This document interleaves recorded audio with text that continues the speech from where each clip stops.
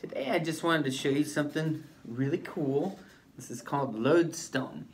It's one of the few naturally occurring magnetic rocks or minerals.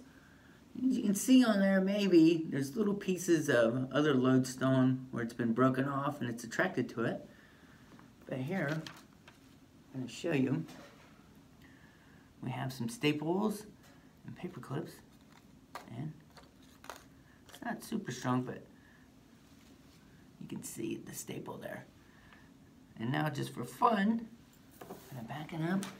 I'm going to put a lot of these things on here. Put some bigger paper clips. Watch this. Here's my big piece of lodestone. Pretty cool, right? Looney Lodestone.